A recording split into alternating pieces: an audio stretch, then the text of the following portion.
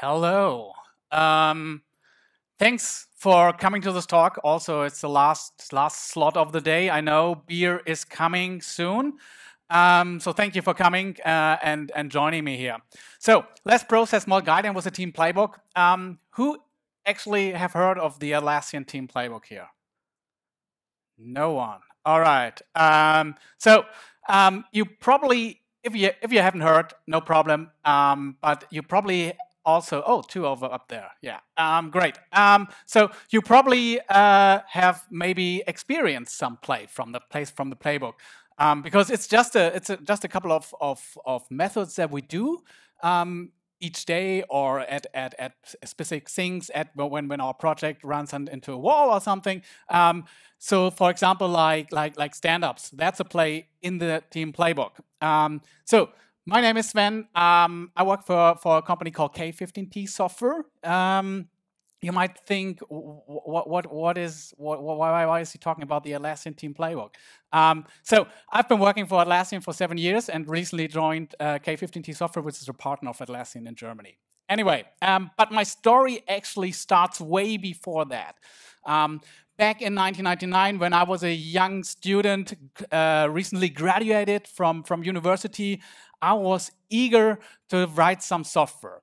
So I had a lecture in university called software engineering. And what they taught me, how we approach software development, how do we run projects in software development, goes like this. It's the waterfall methodology, right?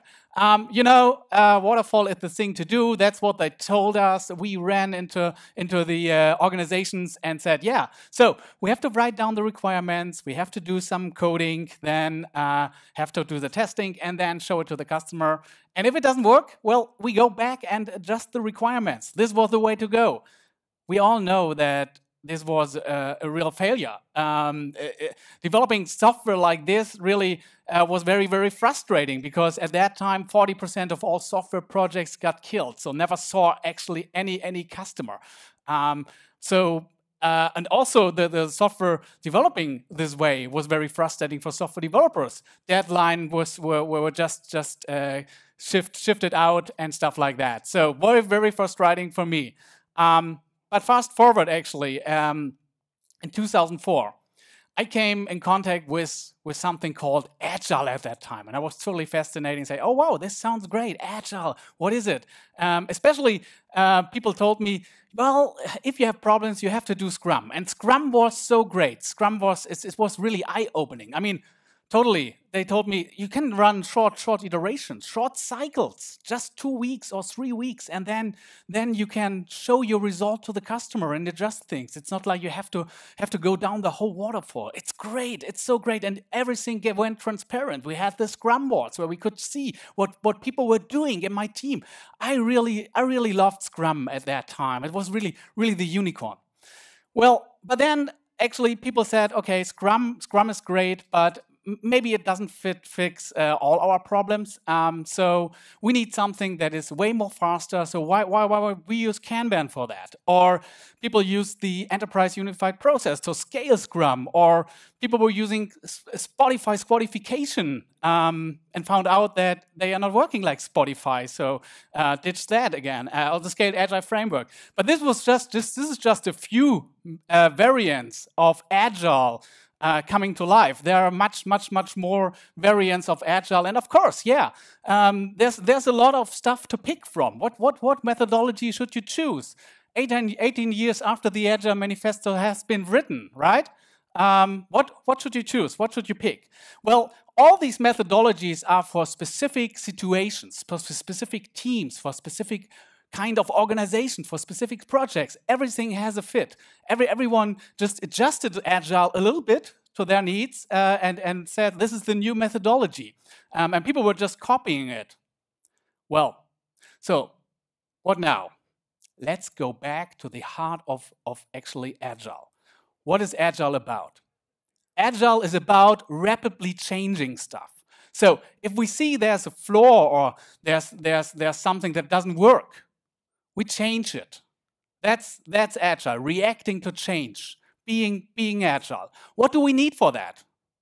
We need to empower our teams. our teams need to have the right power to change stuff. They need to be enabled to change stuff.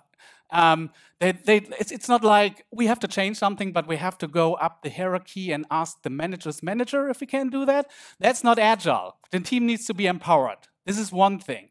The other thing is, if the team is empowered, we need the right people in those teams. We need the right team structure. Not back in the days where actually we worked in these silos, where the developers working in their silos, the IT folks working in their silos, and the QA department there, and we were just throwing stuff over the wall. These times are over. Clear roles. Today we're working in cross-functional teams, much closer together. We need to understand the whole process as a whole. You know, we need to understand the designers. If we need to change something in the design, we need a designer in the team to make those changes. If we need something more, if we see there's something with security, maybe we need some IT person that helps us with that. So we really love cross-functional teams, and we use that at Atlassian. So we always say, you build it, you own it, from end to end. So you come up with the idea, you write your user stories, and you run the systems. So you own it from end to end. But that said, also teams are different. So if you look at, there are some teams that may be quite organized, right? So they have all their processes written down. They know when they do a decision, they write that down. If they do a meeting, they wrap up 5 minutes before the end of the meeting and write all the tasks down, meet again the next day. Very organized teams. At the same time, you have very unstructured teams, right? People that are just writing stuff on the whiteboard, wiping it out again. Their meetings always run over. They had heated discussion in the hallways. Those unstructured teams. Guess what? Those teams can kick ass. Google has run a project investigating in teams, finding what is the difference between normal performance teams and high performance teams, called Project Aristotle. And they found out that this is not an indicator for the high performance teams. Teams can be high performant, organized teams and unstructured teams can both be high performance. So, different kind of teams. We have different kind of teams.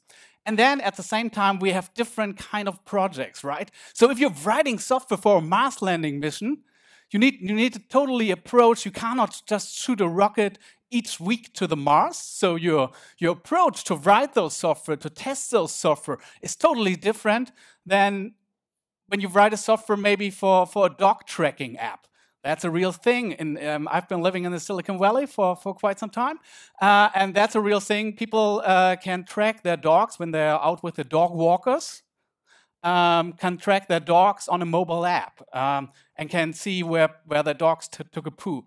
That's a real thing. People developing these apps. But what I want to say is, you know that you need a totally different approach to write those apps than a Mars landing app, because you can update the software immediately.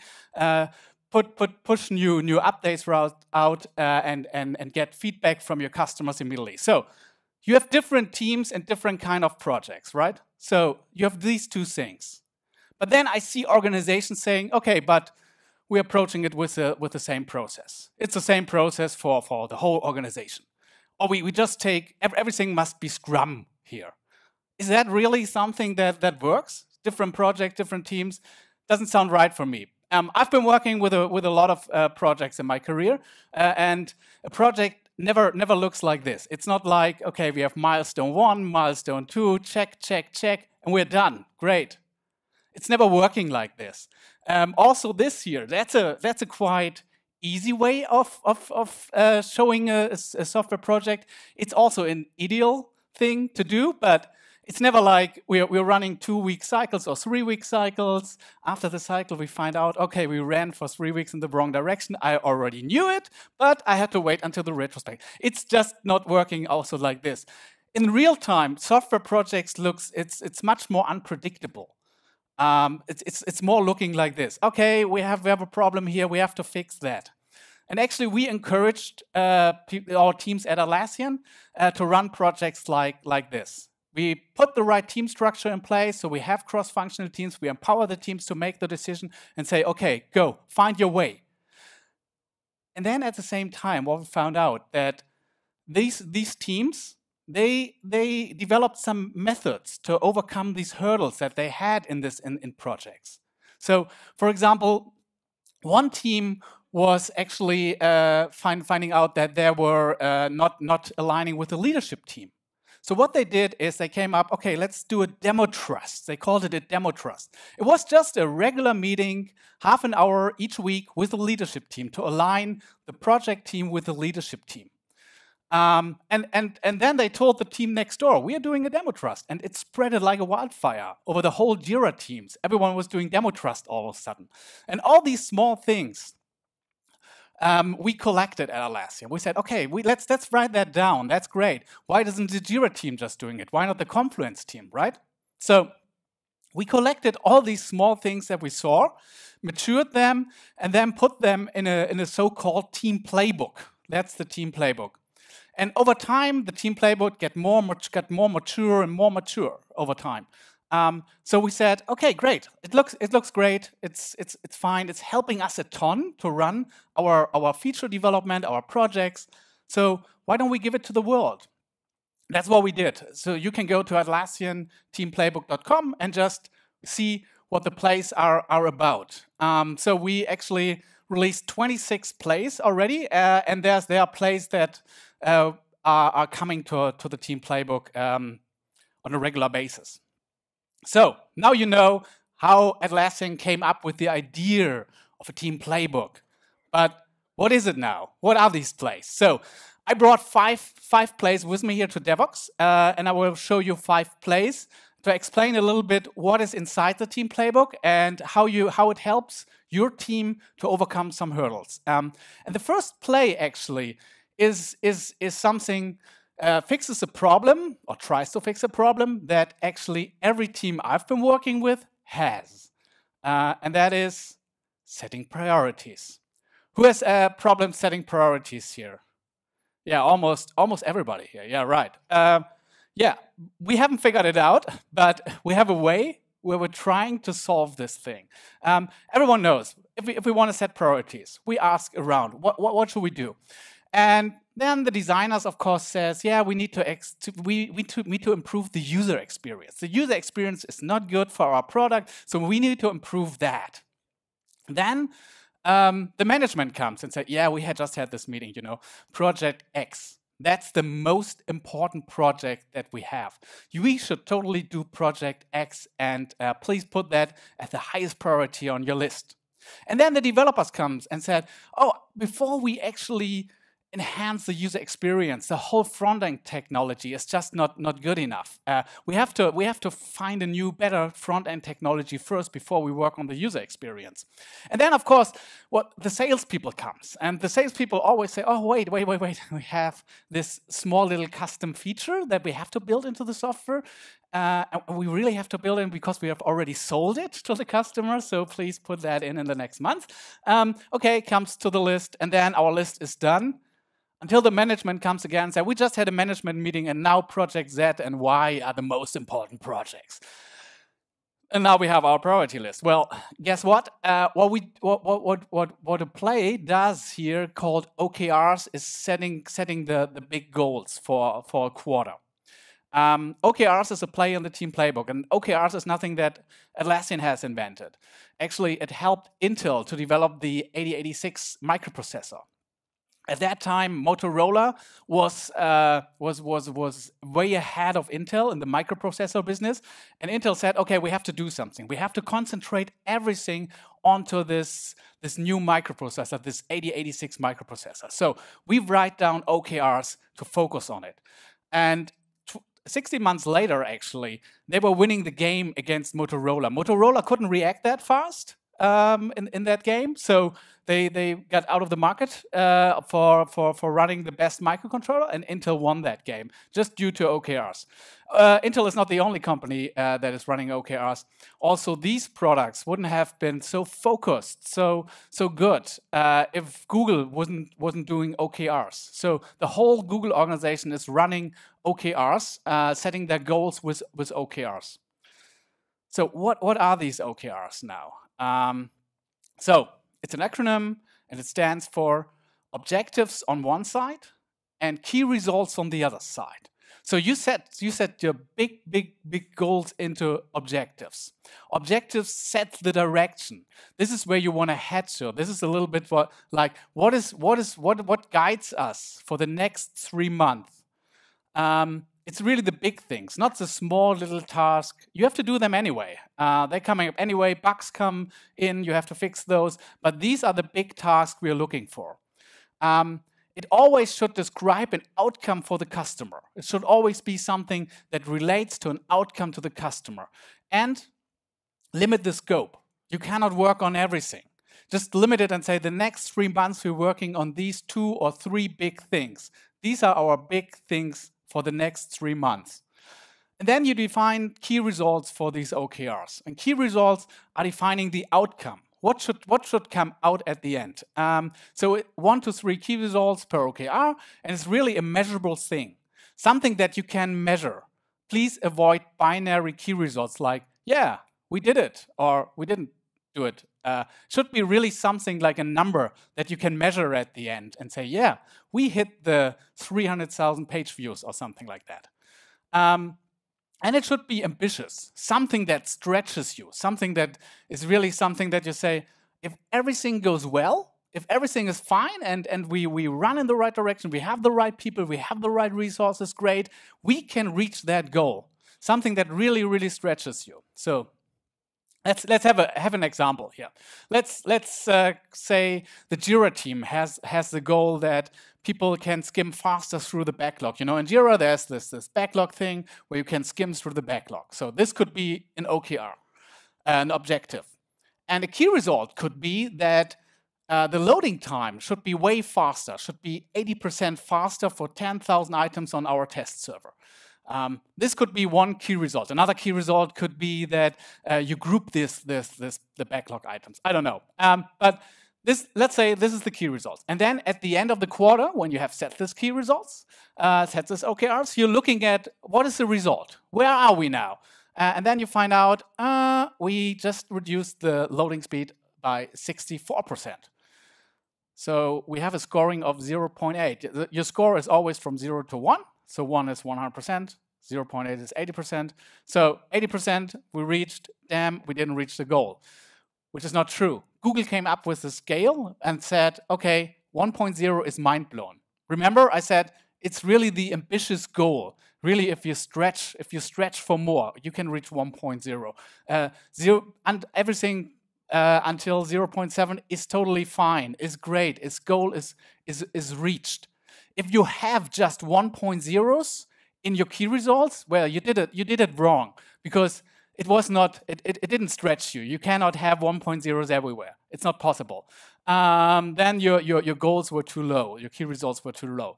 Everything between 0.7 and 0.0.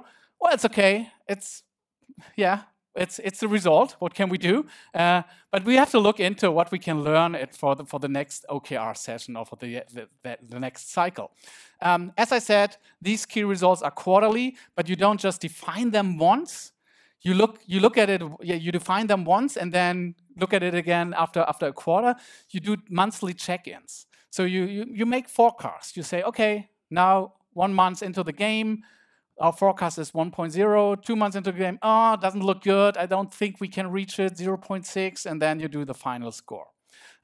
Also important for these OKRs is that they are transparent. So at Atlassian, we have put everything on a Confluence page and share it with everyone. So we have opened up the page so everyone can see the goals from every team, even from the leadership team. So these OKRs are in the open, so we can really see what are the goals for each team. What is the goal for the management team? What is the goal for the marketing team? What is the goal for the Jira for the Jira teams? And then we can also say, oh wow, these goals align or these goals clash. So we have to adjust those. So it's everything is up in the open.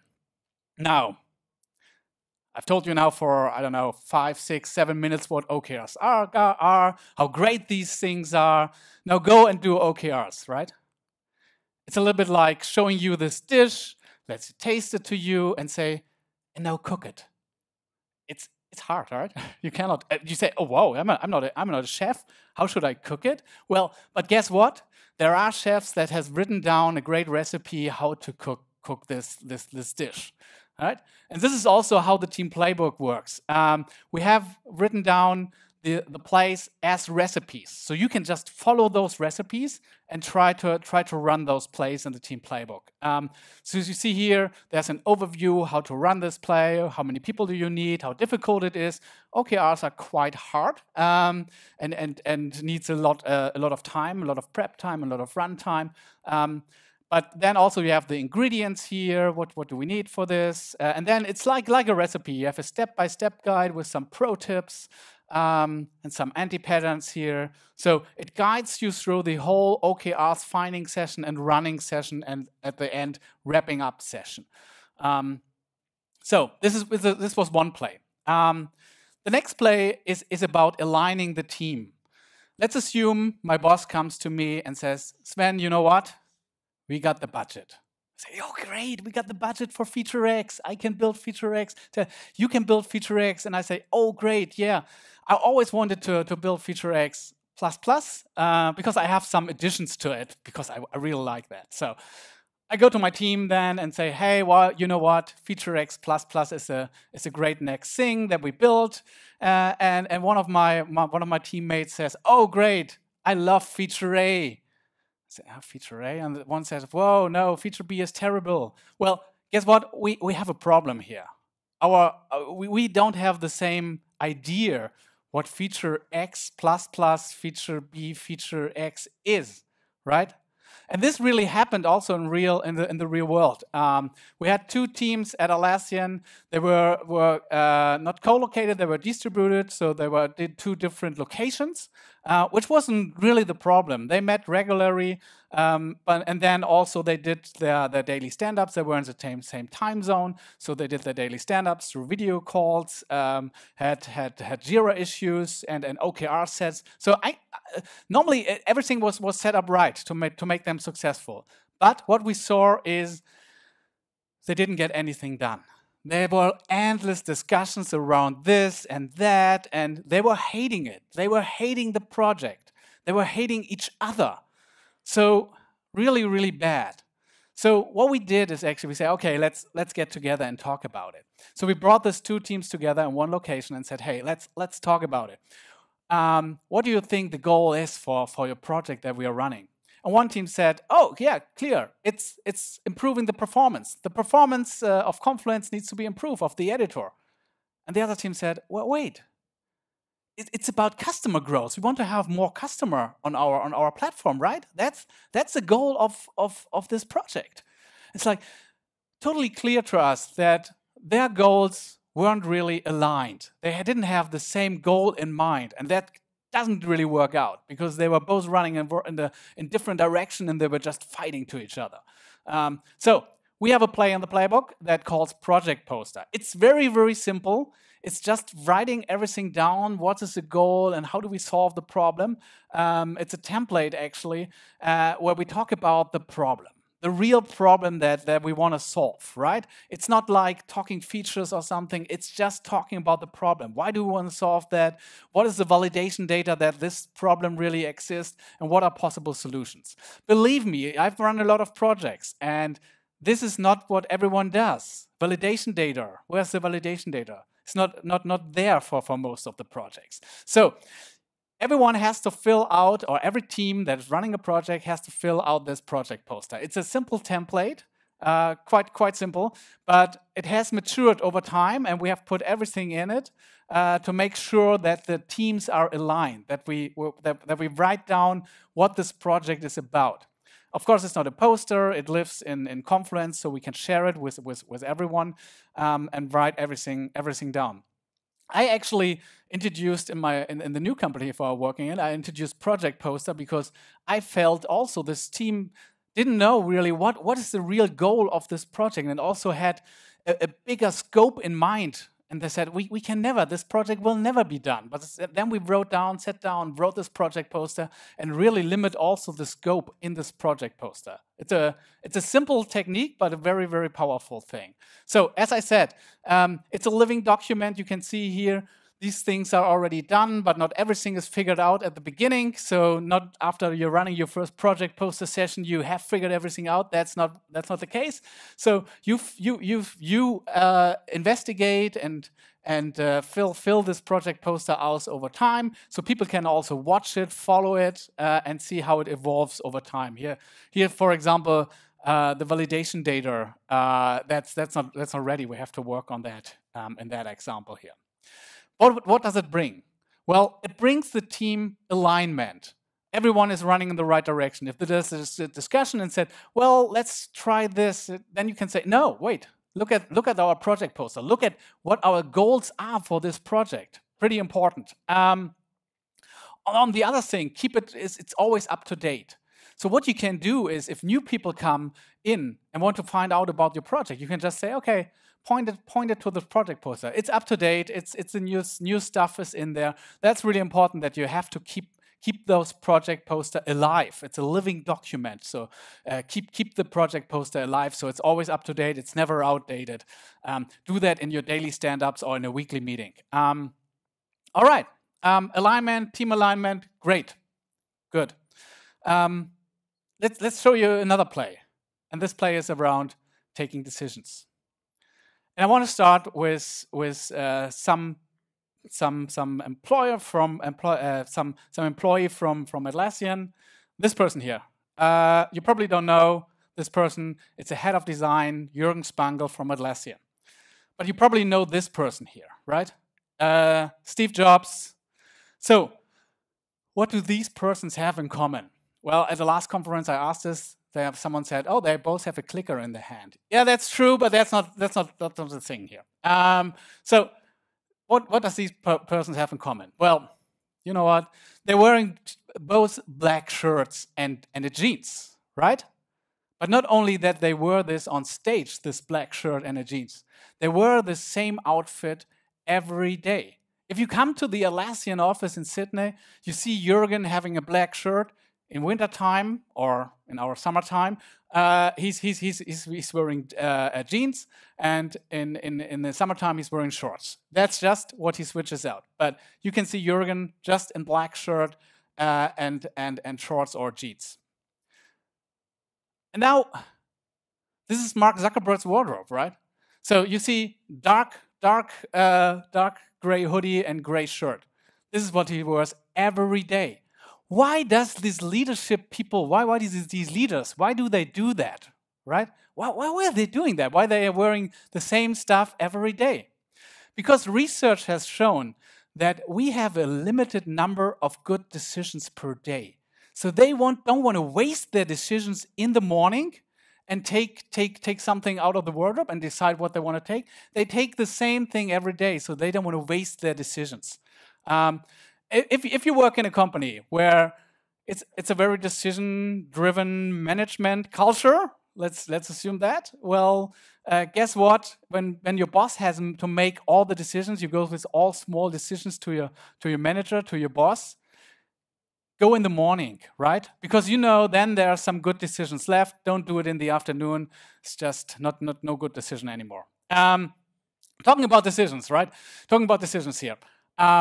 There is this thing called a decisions tree, where it's a mental model for decisions, where you can identify where your decision is, if it's something that is really something that you can take or that the team have to take. So there are leave decisions, they say. So leave decisions are those decisions that actually have no real risk.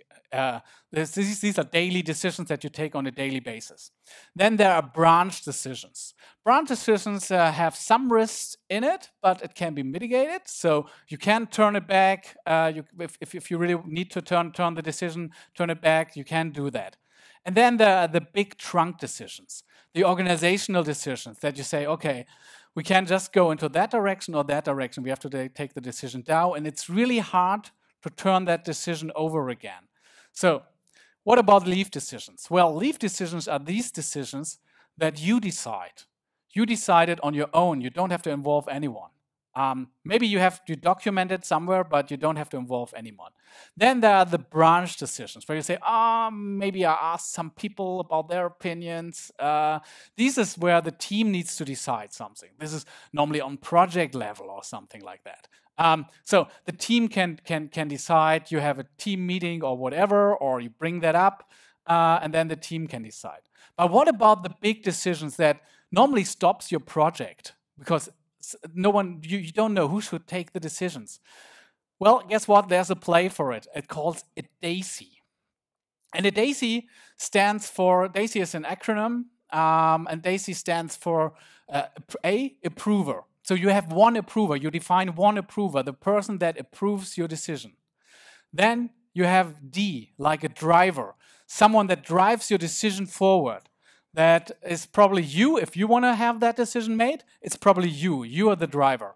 And then you have the contributors, people that have stake in the game, that depend on the decision, that have maybe something influence on the decision, and it influences their daily work. And then you have those, which is pretty important, those that just need to be informed. They also have opinions, but you don't listen to them because they just need to be informed, right? These are just the people that have to know that you have taken the decision and run into this direction. So we call it a DACI, and as I said, one approver, just one approver, one driver, then you have a bunch of contributors and the people that needs to be informed. So we actually we are running, Atlassian, we're running constantly these DACIs. This is something that we do twice a week or something. So you might have heard that the Trello team actually released an app for Windows and for Mac. So you could have a Trello app, you can download it, and that's actually just a web view, so you can see the Trello board in a nice desktop app. And then there are some additional features to those apps, right? Where you can switch easily boards, you can have keyboard shortcuts for adding cards and stuff like that. That is not possible with the web software. But the question was, we were introducing that to the world. What should we do with the app now? Should we further develop that, or should we put that in maintenance mode, or should we just put the last backlog features in it? So we actually defined here a DACI. So we want to run a DACI where we have the driver, contributors, and informed. The good thing is that we put it on a Confluence page that we just have to mention those people. So those people get a notification and they just go onto that page and see that there is a decision that has to be taken, right? And then, of course, all the options are written down, the pros and cons, and then you just go as a driver, you hear everyone, you implement that, you get everyone's opinion, and then you go to the approver and take the decision. Then the team, as a team, you take the decision, and then you just need to be approved. It's a pretty simple framework, actually, if you think about it, but it's a framework to get actually everyone aligned to take the decision. Everyone is aligned, and everyone can see, okay, I have heard about it. It's made in a transparent way. Everyone can see it. Everyone that needs to be informed is also mentioned on the page, so everyone knows that this decision has been taken. And it's actually easy that way to drive the decision forward, to drive it in a timely manner. All right, so these are DACIs. That was play number 3. 2 plays left. And the next play is actually about retrospectives. Retrospectives are a great instrument. Retrospectives are great if you wanna learn from the past. So things that you did wrong in the past, you take into the retrospective, or did good in the past too. You take it into a retrospective, talk about it, and then you improve stuff for the next cycle, or for the next project, or for the next iteration, whenever you run a retrospective. But then, actually, it's too late, right? You did something wrong in the past, and if you improve it in the future, it's actually too late for the last cycle or for the last project. Wouldn't it be great if we can fix things actually before they happen? That would be great, right? So I'm a kid of the 80s. grew up in the 80s, and I loved a movie called Back to the Future. And I always wanted to have this DeLorean to travel back in time, right? And fix things in the past. Just fix the last iteration. Just get a DeLorean. Or fix the last project. So what you can do then, if you travel back in the past, you can just say, okay, I can take different decisions here. That was a wrong decision. I should have taken a different decisions here. Oh, these extra steps here, right? I can take a shortcut here. This were the kind of extra steps that I could skip actually if I would have know it before. Guess what? There's no play actually that brings you a DeLorean. Would be great, and that you can travel in the past, unfortunately. But what you can do is actually you can travel into the future, and there's a play in the playbook called a premortem. So you can run something and look into the future and see how does our product will look in the future. That's a play in the Team Playbook, and I go with you through step-by-step guide how to run those play. So first, you need to prepare the team. You have to set the stage. You have to say, okay, good. What could think about before you come into this meeting? What could actually happen? Hey, think about what can slow us down? What do you see right now? What can slow us down? It's amazing. It's in people's head already that they know what can slow us down. We just have to get it out and discuss it. What makes us actually nervous when we think about launching the product? And what could stop us, actually? What could hold us back? So think about these things, and then you invite everyone into a pre-mortem meeting and set the stage. So think it's March 2019. We just launched this cool new product. So what is now? How does the product look like? What features does the product have? What problems does the product have? Then you divide the group in two groups. One that is a success group and say, oh yeah, we did a great job. Everything is fine. These features are all rocking the customer. And then you have the other group where you say, oh, this wasn't really good here. So we failed here and there, and we couldn't deliver on this. And then you have these two groups, and let's write those things down. Of course, you want to have everyone's opinion about success and failure, so you exchange the sheets, and then everyone writes the other stuff down. And then you rank those things and say, oh, this could actually potentially really happen, or this is really great, we should amplify on that. And then you should vote and make a plan. So take the top 3 things that you think would happen, could happen, and then change the plan. Pretty amazing. We have seen people go into pre-mortems that say, this project is so good, in such a good shape, and went out of the pre-mortem and were pretty miserable and weren't seeing all the signs that this project will probably fail. So it's a pretty amazing thing. If you run a pre-mortem, I can just encourage you to do that. Now, I said there's 26 plays in the Team Playbook. That's a lot of plays, right? You shouldn't use all the plays, right? You shouldn't do that. Don't do that. Just pick those plays that your team needs.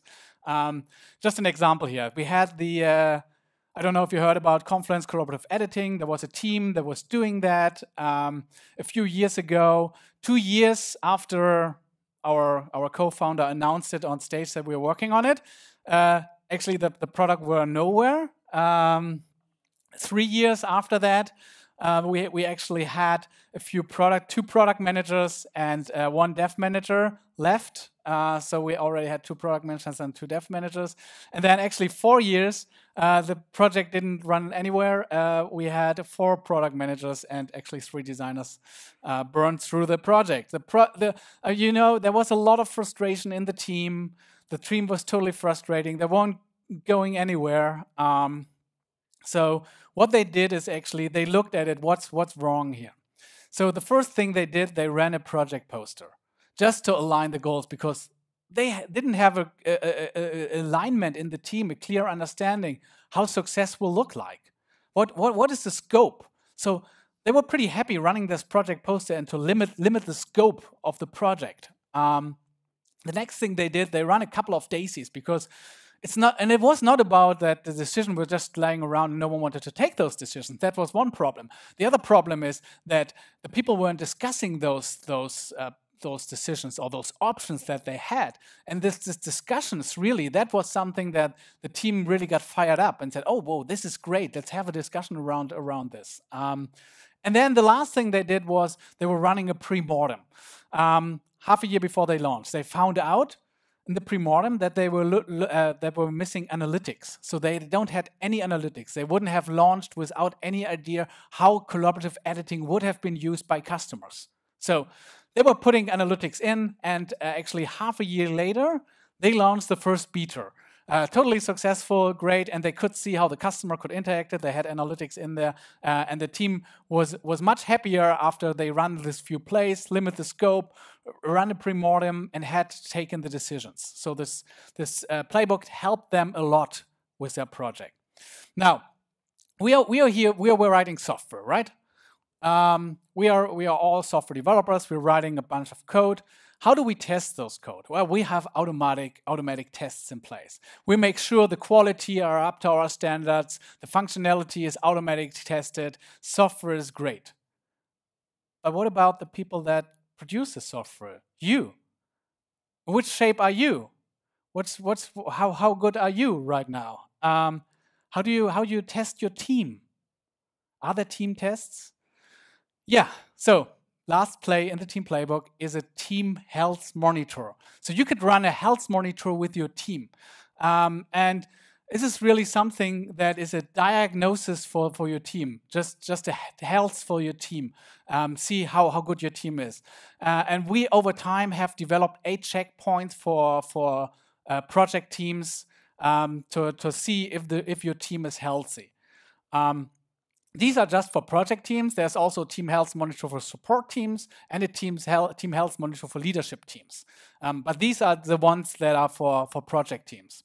So first question is, does the project have a full-time owner? Can you say yes, no, maybe? Do we have a balanced team? Do we have the right people inside the team? Are the right people in the team? Do we know that? Do we have a shared understanding what our goals are? Do we know what our goals are? Do we know where we're heading to? Do we have values and metrics in place? Can we measure our success? Do we know how success look like? Can we measure that? Do we have a proof of concept? Does that really work, what we're working on for half a year? Is that really something that works? Do we have a proof of we're running in the right direction? Do we have a one-pager, something that people have written down about the project, about the goals, about what we want to do, what we want to reach, about the time that this needs? Have we figured out all dependencies?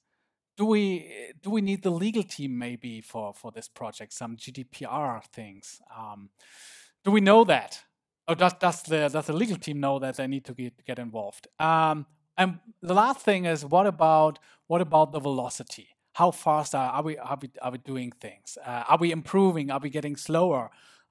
Do we know that? So these are the 8 checkpoints for project teams that you run through.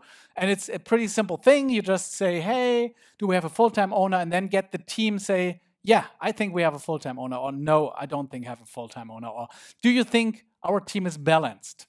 And then you say, yeah, or no. And then you just talk about it. And get to an agreement if it's red, yellow, or green. If this item is red, yellow, or green. You can run health monitors just on pure whiteboards if you want. There's also possibility that you run that in Confluence and document everything there. The Trello team actually, of course, they use Trello. The Trello team is pretty much distributed teams, a lot of remote teams. There's a talk tomorrow from someone from Trello that talks about how they do remote work in Trello. And what they do is in a video call, they're putting up a Trello board and say, okay, let's vote. Do we have a full-time owner? And then adding the cards live to the board. And and then they're filling out the whole board and have a discussion around that. Or what you also can do is we have these card sets, and I brought a few with me here. You can, after the talk, just grab one. It's probably not one for everyone here, but first come, first serve. So this card sets and is working like this: planning poker, red, yellow, green. Just vote for it, and then you write those votes down. And you should look at it over time and see how you evolve or where you get better or worse, and then work on these things. So this is transparent and clear. So team health monitor, great for the diagnosis, but if you find out that you haven't got a balanced team, what can you do? What can you do? Well, guess what? You got already the medicine. The medicine is the place. So you can look into the Team Playbook and see what helps to overcome this hurdle. So there's a bunch of recommendations. If you have problems with a balanced team, do a DACI or roles and responsibility play. You can look it up. But now you're not Atlassian, right? You've seen all this plays. Atlassian has come up with plays, but as I said, you're a different team. You work in different organizations. You're not Atlassian. But I'm pretty sure you're doing small things inside your team, come up with small things inside your team that helps you in your daily work, in your project work, in your product development work. But that is maybe not spread to other teams. And this is what I encourage you to do.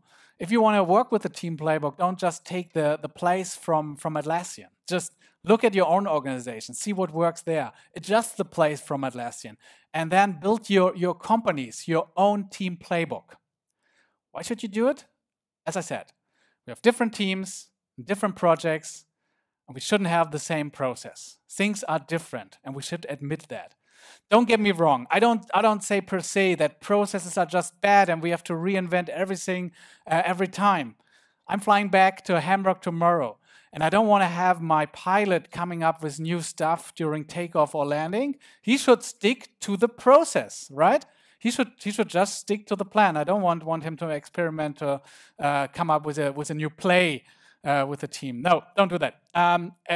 If we look at software development, if we have an incident and we need to respond to the incident, there should be some process in place how we respond to incident if it's a public service that we have. So having an incident handbook is pretty much a good thing to know. This is the workflow for the process that Atlassian has for incident responses.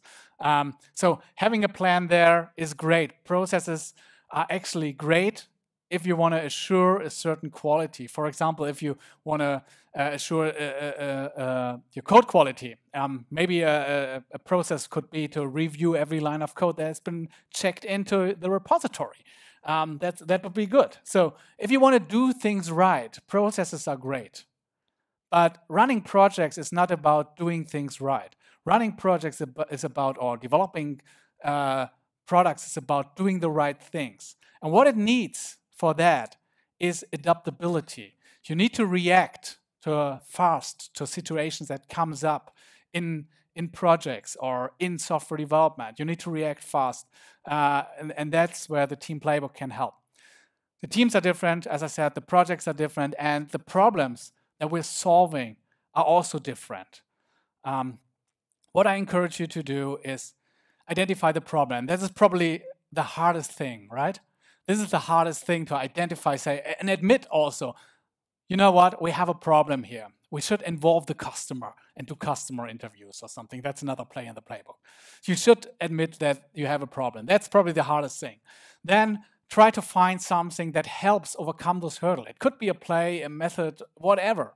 Just find something that overcomes the hurdle, work on it, and then try to solve it. Try not to wait until someone comes up with a big process to solve your problems. Solve your problems yourself. Or as a co-founder, Mike Cannon-Brooks from Atlassian said, now go and get shit done. Thank you very much.